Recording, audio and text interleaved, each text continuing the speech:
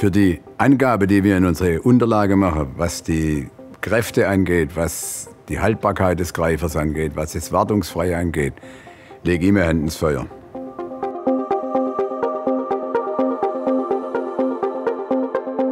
Ich bin Uwe Heinz, bin seit 34 Jahren bei der Firma SCHUNK in verschiedensten leitenden Positionen tätig.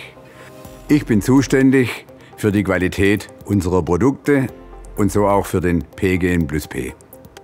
Und der PGN-plus-P hat uns schon von Anfang an auch für einige Herausforderungen gestellt, die wir aber zu unserer vollsten Zufriedenheit erledigen können. Alles, was wir im Katalog bestätigen oder schreiben, wird mindestens erreicht. Das ist auch schon immer unser Ziel, also mehr halten zu können, wie man verspricht.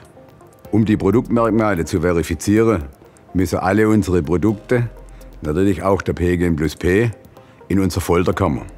Es ist eine Herausforderung. Also die Dauerlauftests und auch die Feldtests, die gemacht werden, bevor so ein Produkt an den Markt kommt, sind sehr aufwendig. Die erste Inspektion kommt nach 1 Million Zyklen.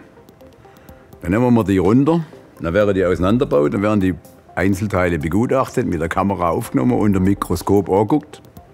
Es ist relativ einfach, wenn man keine Verschleißspuren sieht, egal an der Führung oder innen drin an der Kolbe und an den Schrägzügen, wenn es da keinen Verschleiß gibt, dann hebt der Greifer, dann ist alles in Ordnung. Um 40 Millionen Zyklen wartungsfrei im Katalog oder in der Unterlage zu beschreiben, müssen die Produkte natürlich deutlich länger getestet werden, um sowas mit Sicherheit sagen zu können. Das heißt, die Produkte laufen eigentlich permanent weiter.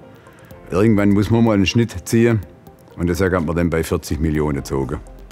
Also ich kann jedem versprechen, der so ein PGN-plus-P einsetzt, dass die Greifer mehr halten, wie sie versprechen.